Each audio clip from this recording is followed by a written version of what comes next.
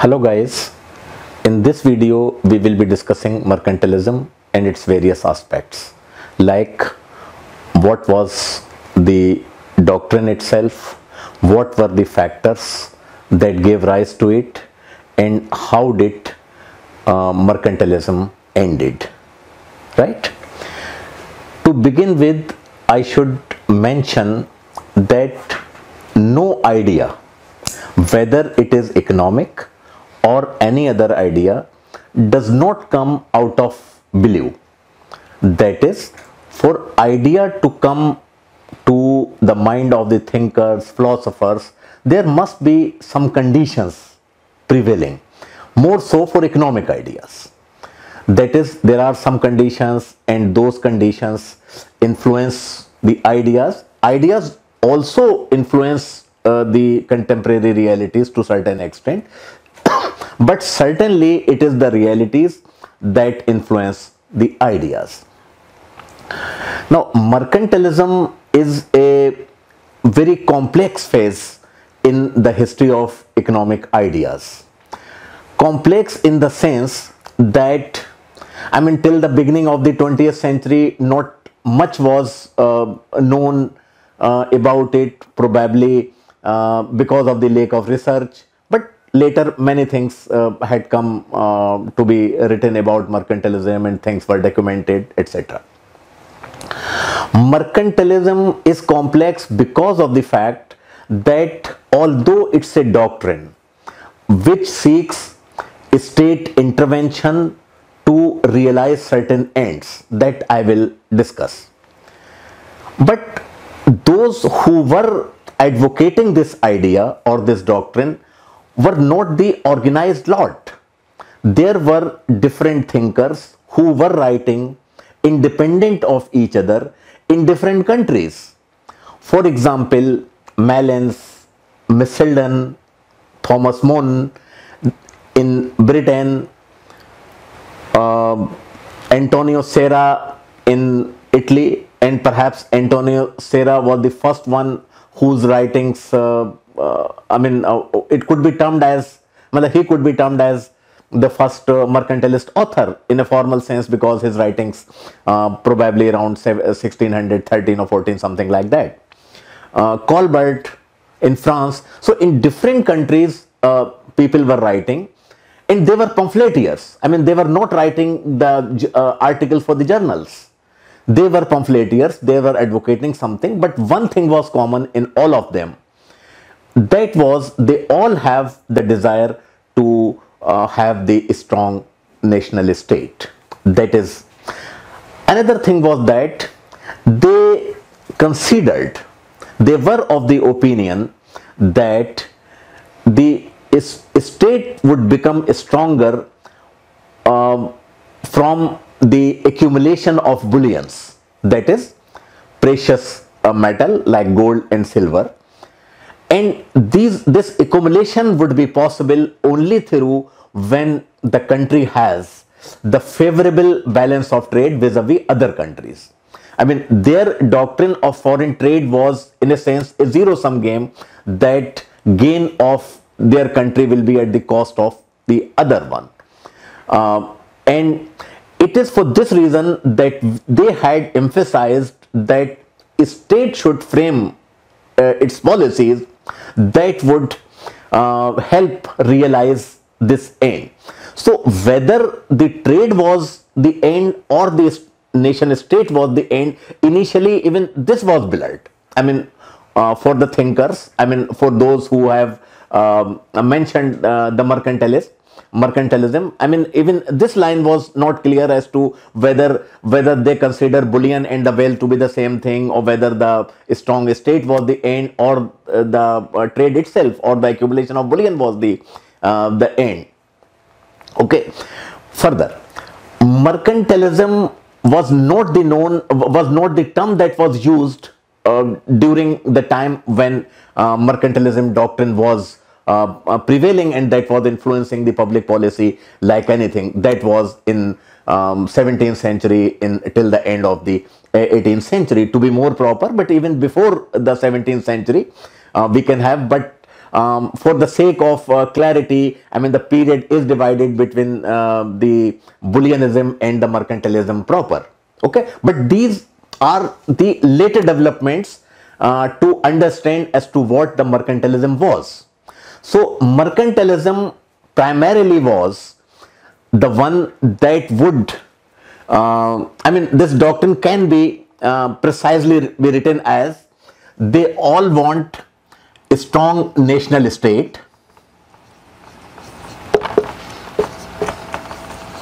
okay, they all want accumulation of bullion,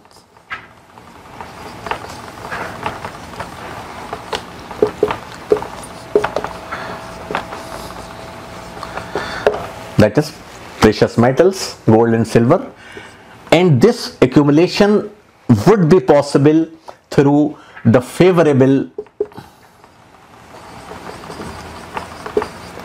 balance of trade, that is the excess of export of goods over the service, over the imports, okay, and it is this surplus of export, or this is this surplus of export over imports, that would result in fetching the bullion for the nation.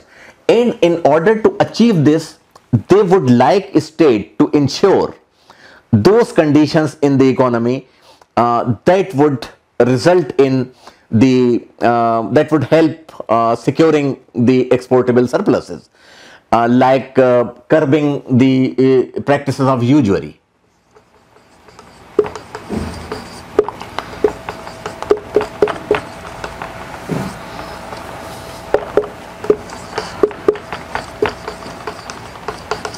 That is, in what respect usury is different from the interest? Usury is the the excessive or prohibitive rate of interest.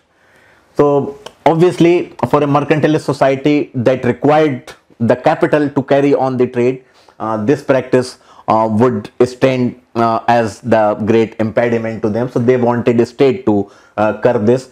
Then they wanted trade restrictions.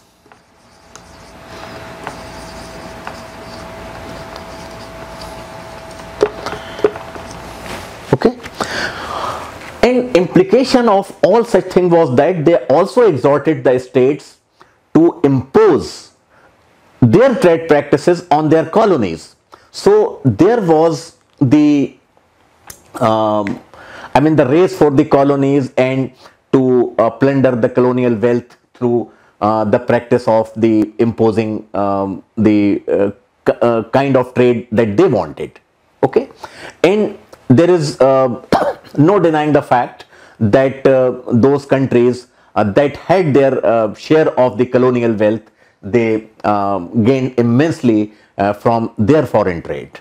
Okay, but the next question that arises, that when mercantilists themselves were not the organized lots, they were not writing in journals, there was no academic interactions amongst them, but still they were writing something that was strikingly common. So what were those factors that gave rise to mercantilism or this kind of thought during this period? Precisely from the beginning of the 17th century to the end of the 18th century, but even before that. Okay, in this context, let us try to find out as to what historical developments were taking place. We know the Middle Ages that prevailed throughout Europe from the decline of, or from the fall of the Western Roman Empire till the end of the 15th century. We know the powerful institutions that existed in the medieval period, though the entire Middle Age is not termed as the medieval age. Medieval age is the last 3 or 4 centuries of the medieval or the Middle Ages. So in the medieval age, there were some institutions that were responsible for those things that became the reason for the mercantilist thought. Okay, now what these reasons were? I should first mention those things and then mention as to what were the contemporary developments that might be responsible for those phenomena. One such thing was the transition to, here we are discussing the factors, okay? Factors, okay? Transition to exchange economy.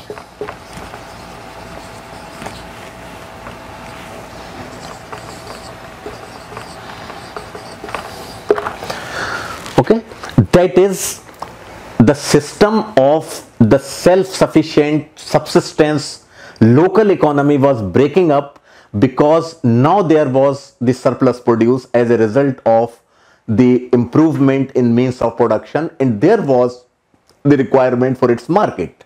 Okay, so I will elaborate more on it. Second was the rise of commercial capital.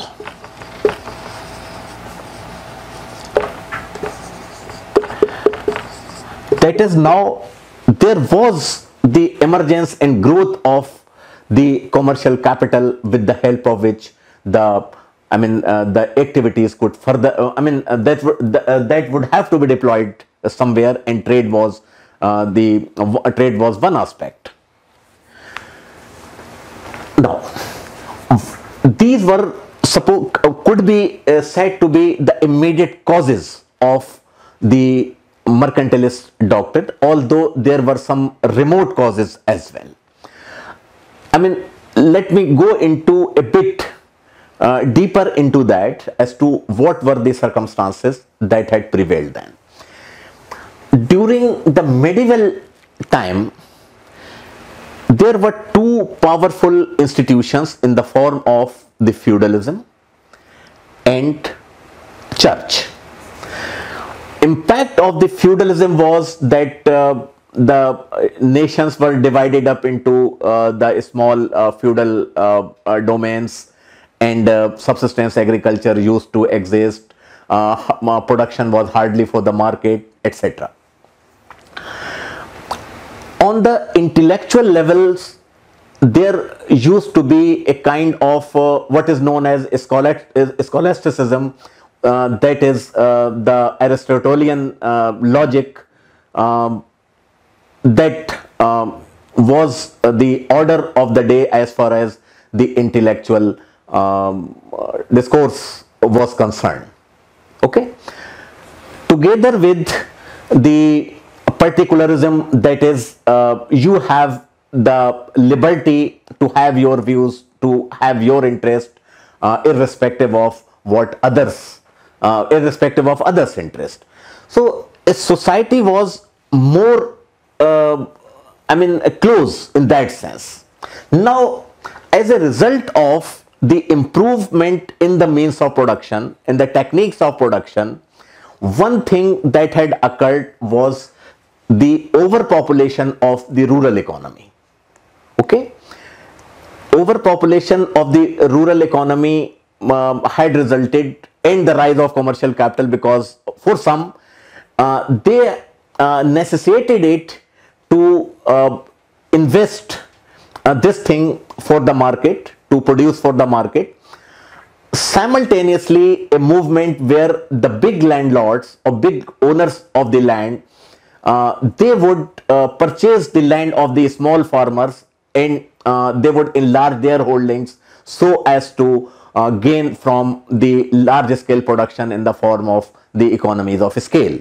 Okay, now overall growth of the trade during the time was also facilitated by the maritime discoveries. They could be said to be the remote factors.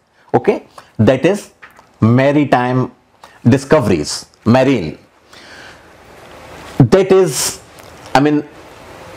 America was discovered by Columbus, land route to India, one of the prominent trade destination that was discovered by Vasco da Gama towards the close of the 15th century. Okay, that had given boost and motivation for the people to indulge in trade and expand their capital. That ultimately led to the industrial capital itself and industrial growth.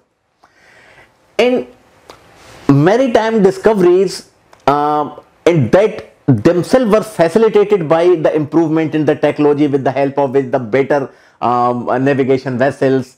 I mean, a small device like compass, I mean, that had revolutionized the navigations. So they all resulted in the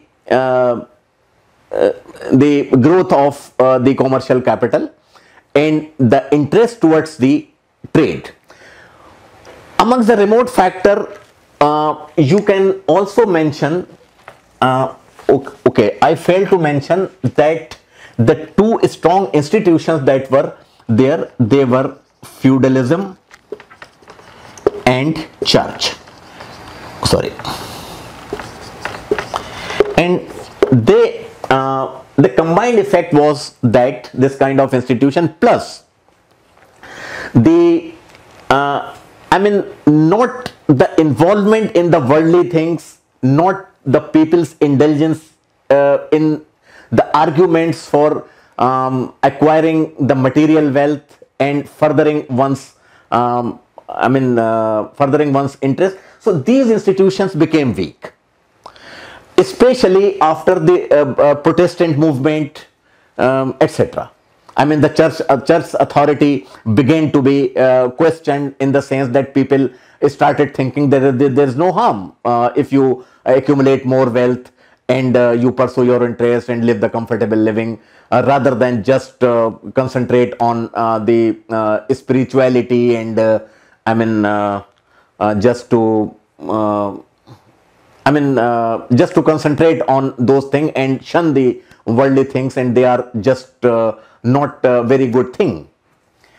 Now, so these things have resulted in the growth of these things, and from the state they wanted that they should curb the as I have mentioned, they should curb the imports, and they should promote the exports. Now, so these are the factors that were there, and this is the doctrine. Now, when it comes to say as to what is precisely the focus of the mercantilist doctrine, one more thing I should mention, and that would be pertinent at this point, is this term mercantilism itself was not prevailing when this mercantilism doctrine was being put forward. This term was used for the first time by Mayabu, a physiocrat, with the leader of the physiocrats, Quisney. He authored a book also.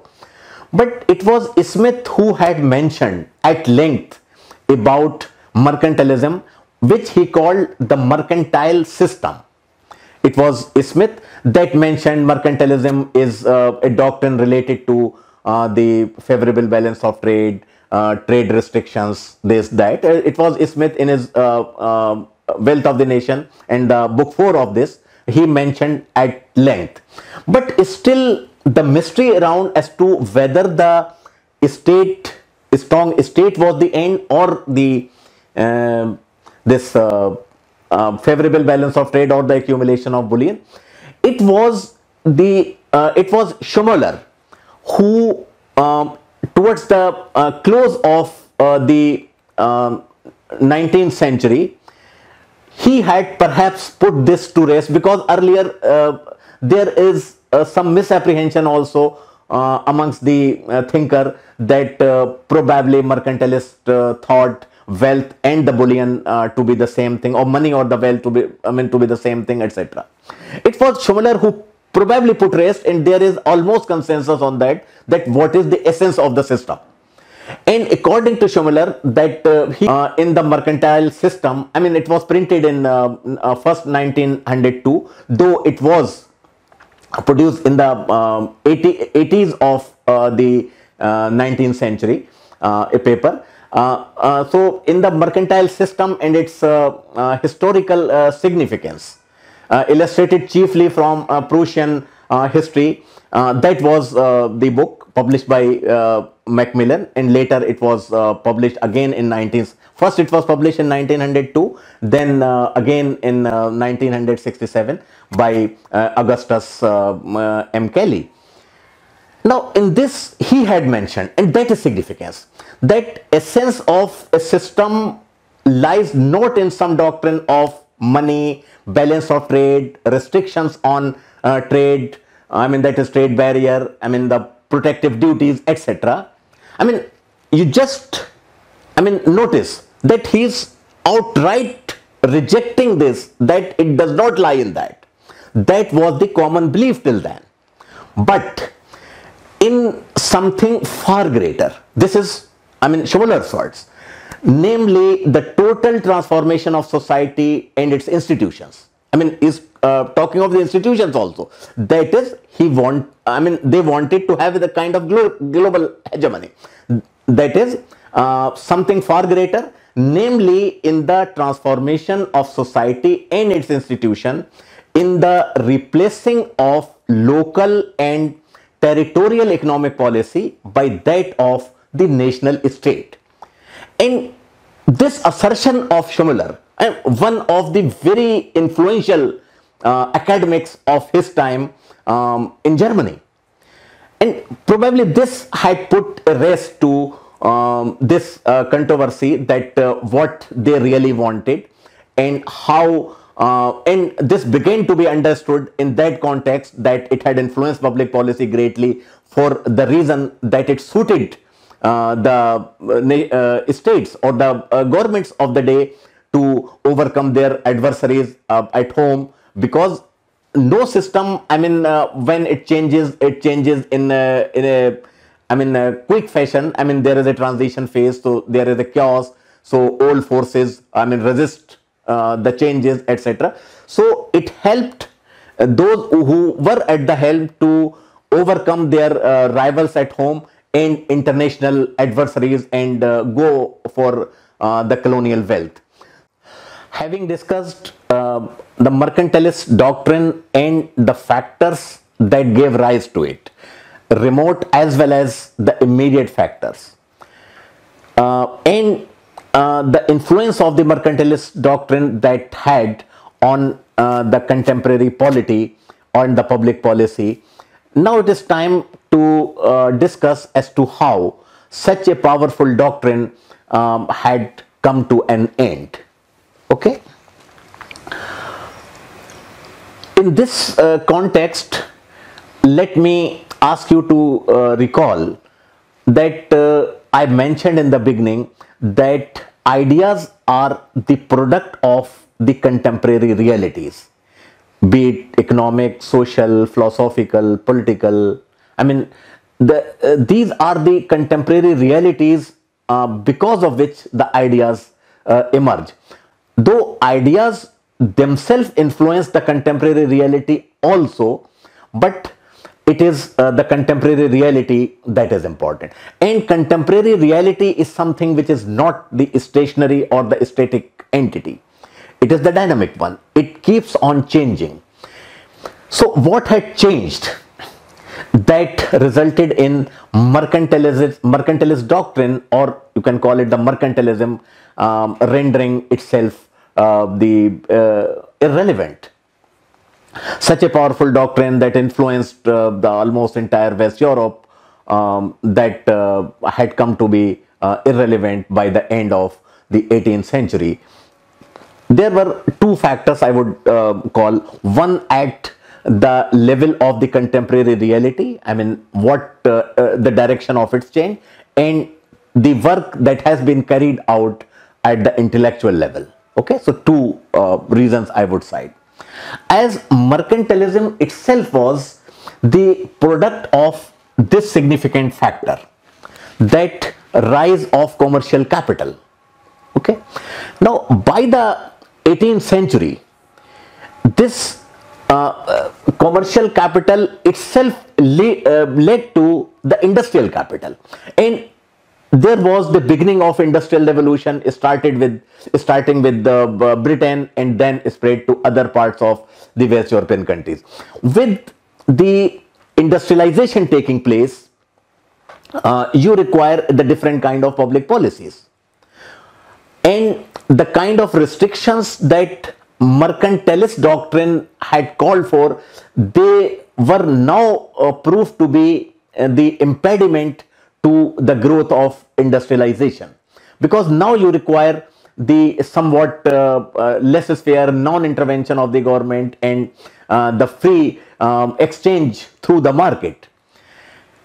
It was in 1776 that when Adam Smith published his Wealth of the Nation, in which he had, although he discussed the mercantilism also with the mercantile system I have mentioned earlier, he had demonstrated that international trade itself is not a zero-sum game as mercantilist doctrine thought it to be. Zero-sum game means where one country's gain is another country's loss. But international trade is the positive-sum game. When the two nations are engaged in trade, both stand to gain. That was demonstrated by Smith through his theory of the absolute cost advantage of international trade. Though even before Smith, there was another doctrine that was taking shape, or though its period of influence was somewhat very limited, about a quarter century or so, because that emerged sometime around the middle of 18th century and outlived its utility by the end of the century. Okay, so and especially after Smith had published his Wealth of Nations, so that philosophy was the doctrine of physiocracy. So physiocrats, this was the movement, this was the organized movement that had occurred in France. So the idea of laissez-faire basically came from the physiocracy. Smith had also used it. Smith had demonstrated that besides trade, that is where the both nations will gain. So it is, useful for both the nations to trade. There is no need to establish one's hegemony over the others. Simultaneously, he had propounded a theory of the market mechanism and what he termed as the invisible hand, that it is the self-equilibrating capacity or the capability of the market mechanism. So there was no need for the government to intervene. So this physiocrat doctrine, but I would not credit the physiocrat doctrine as much to the mercantilist decline as the Smith's economics, because physiocracy lived only for some limited time period, roughly 25 or 30 years, and that too in one region of West Europe, and that is France. Okay, we will talk about physiocracy in some fair amount of detail in some other video. So that was the responsible factor. The mercantilist doctrine, the circumstances the circumstances that throw this doctrine, and it is the change in the circumstances after some time, after 2 centuries almost, they dealt a blow to mercantilism, and that as a doctrine or that as a prescription for public policy had declined. So this is the basics of mercantilism that I wanted to convey to you. I hope you would like it, and if it is so, then I would request you to subscribe our channel EZ Classes, so that you could get the notification whenever a new video is uploaded. Thank you very much.